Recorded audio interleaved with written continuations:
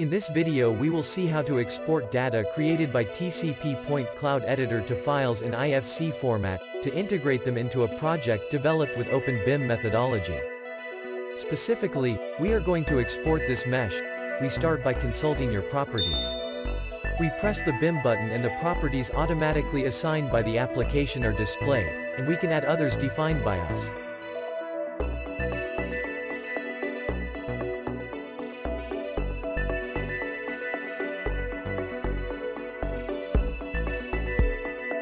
We run the Export IFC button and the dialog is displayed with all the options. First of all, we will complete the project data. Fill in the name and description and we will define a new set of properties. Within the set we create a series of properties.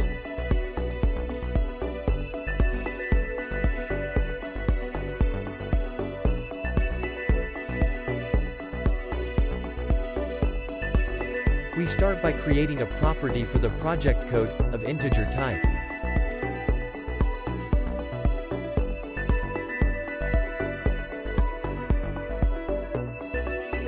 Another property of text type.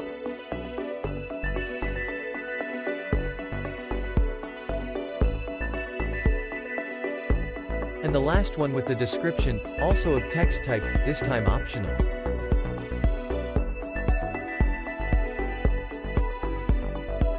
We can assign the values of these properties in the corresponding column. We validate and enter into the dialog with the data of the site. We write the name and leave the origin in the center option. We could also assign user properties if we want. We activate the box draw reference point, so that we can appreciate where the origin of coordinates is. In the main dialog, we fill in the data of the company and the author and select the elements to export, which in this case is only the mesh.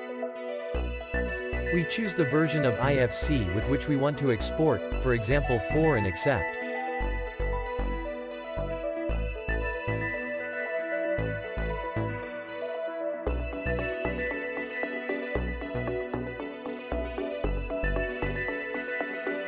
After finishing the export we open an IFC viewer where we can appreciate the mesh. In the table of contents, we can select each element and check that the properties assigned are shown.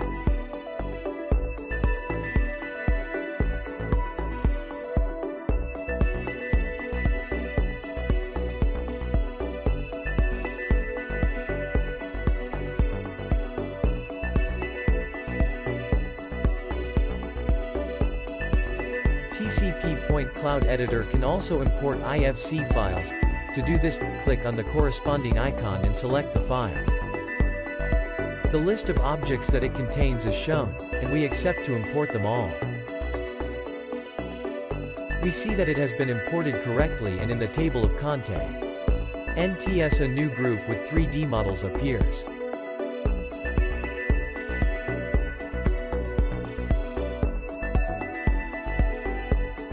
In this list we can select any element, expand it and consult its BIM properties.